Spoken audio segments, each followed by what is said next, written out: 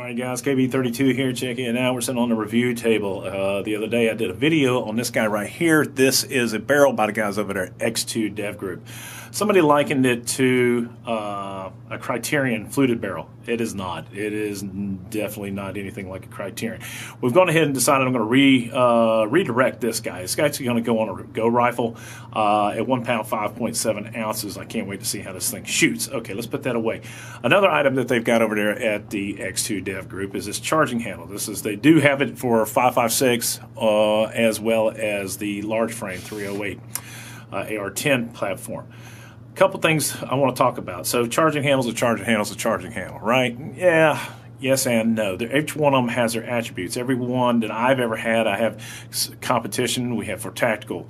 Not that I'm in much of a tactical frame of mind anymore at my age, but I'm not going to be running around with a chest rig on very long. But I do like to go shoot competition because I can do my own pace. All right, so anyway, let's talk about a few things. This thing is ambidextrous, CNC'd, absolutely beautiful. I want you to look at the workmanship on this.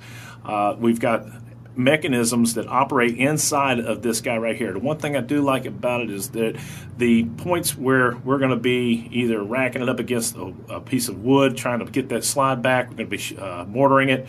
I don't have to worry about these things breaking because they are going to be pulled back. A couple notes from the guys over there at X2. This is a combat-derived ambi charging handle.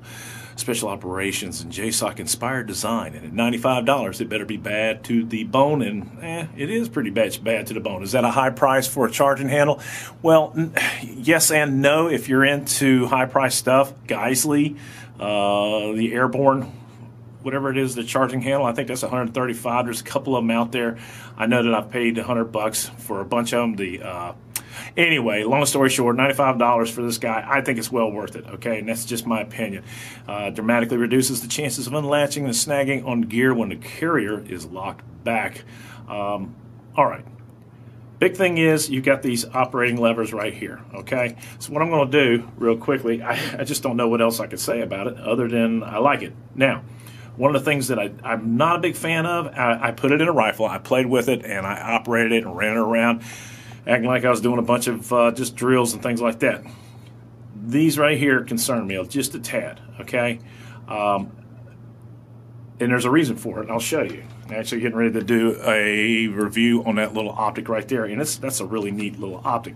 I'm going to go ahead and take this off screen because they frown upon that kind of thing, right? I'm going to put it in here. You can't show it. I don't think I'm cleaning the rifle. That's what I'm doing right now, okay? This is a brand new upper receiver that I was going to use. Okay, so there we are. Let's take a look at that. First of all, very clean indeed, all right? When I run or operate a firearm or rifle like this, okay, I always use my charging handle from this side.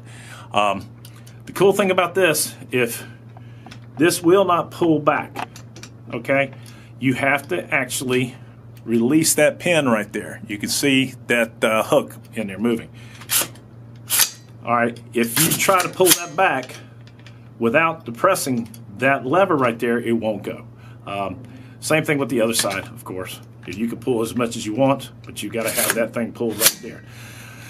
Biggest thing for me is if I'm running and gunning, I'm going to be having to train myself to bring my finger in right there and pulling it back. Is that something that's big? No, not really. And what I do with my rifles, I'm not worried about them snagging anywhere. This is a snag point right here. You can get something hooked up in there real quick, 550 cord, strap, something of that nature, okay? Is that a concern, super concern? No, because, I mean, almost everybody's got that. But that is also a point right here. I'm not saying it's a bad idea or a bad design. I'm just saying, if anything, you have to do training with it. So anyway, Hyperfire clips in here, that land tack, and that little green dot actually. So we're going to do a video on that later on as well. What is the name of that?